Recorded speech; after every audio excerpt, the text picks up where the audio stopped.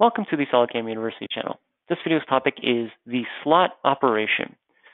So the slot operation is a specialized toolpath operation simply for slots, like we see on my part right here. And it has a similar workflow to the profile operation. So let's get into it and we'll take a look at how that works. So add milling operation, slot. We start with by choosing the geometry. So new geometry. And the geometry selection window is similar to the profile. I'm just going to grab my edge here. I'll do a constant Z. And there we go. So let's go to tool.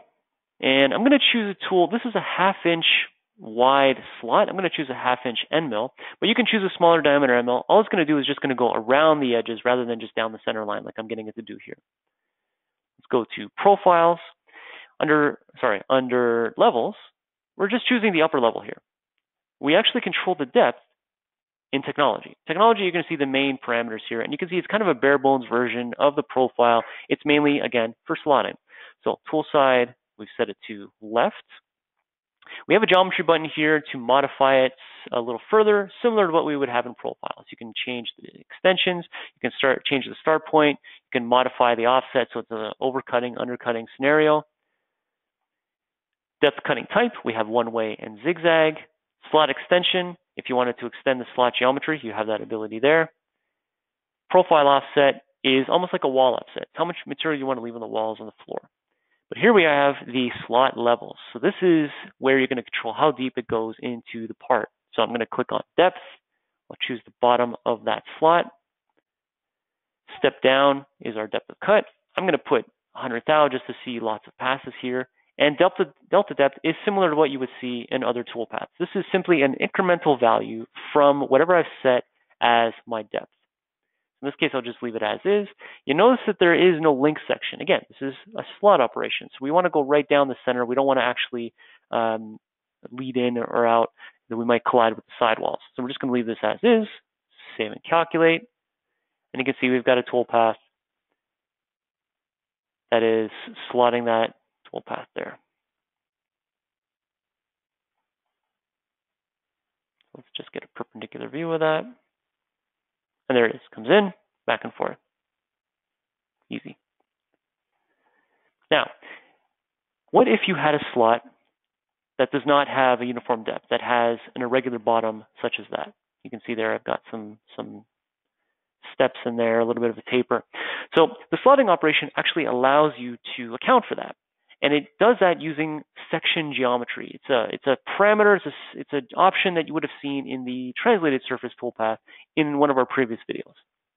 Let's see how I did that toolpath. Instead of technology constant, we're using sections. It's actually going to call out the section geometry. The geometry itself for the slot is still that upper edge, as you see there. Tool, I'm still using the 1/2 inch tool. And my levels is still the upper level. In the technology section, I'm still doing tool side left. I have my profile offset. I have a roughing cycle now, so I have a floor offset as well. So all of that is pretty similar to, again, the profile operation. Where this is different is now where you see the section geometry. Let me show you my section geometries. I've actually taken a sketch that I did on the bottom floor of that slot. I took that. Kind of an intersection curve with the midplane, and I've made a copy of it and put it on the XY plane of my part. That's because this is still a 2.5D toolpath. So we have to work within the 2.5D frame of this toolpath. So I copy and pasted it. I made this point of that chain coincident with the actual center of the part.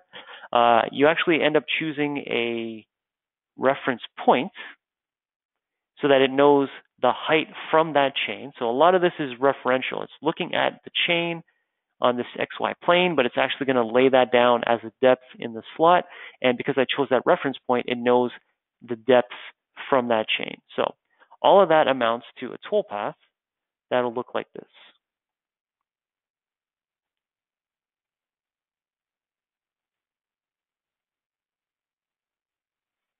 And essentially, it's still a slotting operation. It goes back and forth, and at certain depths, it now starts to read my chain, and it's going to do the taper. It's going to do the different depths.